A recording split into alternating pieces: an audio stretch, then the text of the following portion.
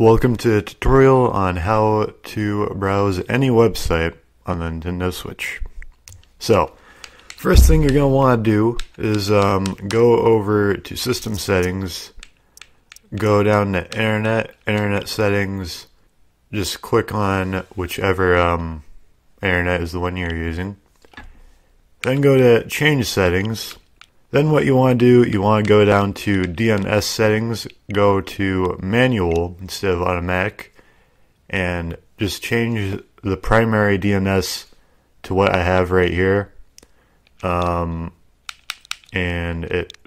for you it should just start out as like all zeros, so just change it to this.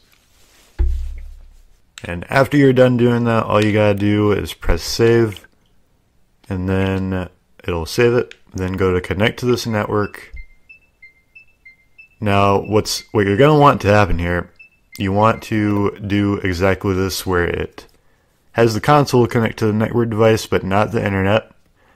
Then after you click next, it'll bring you to the internet page where it'll automatically bring you here, where you can like either enter your own URL or it'll just like bring you to Google immediately. So at this point, you can pretty much do whatever you want. There isn't like a URL bar or anything, so you're kind of just going to have to like either here enter your own URL or just go to like Google.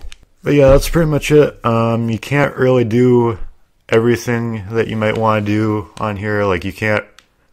I think there is a way to watch YouTube videos, but that's a whole nother thing you gotta look into. You can go look up how to do that if you want, because it doesn't seem to be working too well for me when I try to do it. But you can at least go to YouTube, but you can't really watch YouTube videos from what I can tell.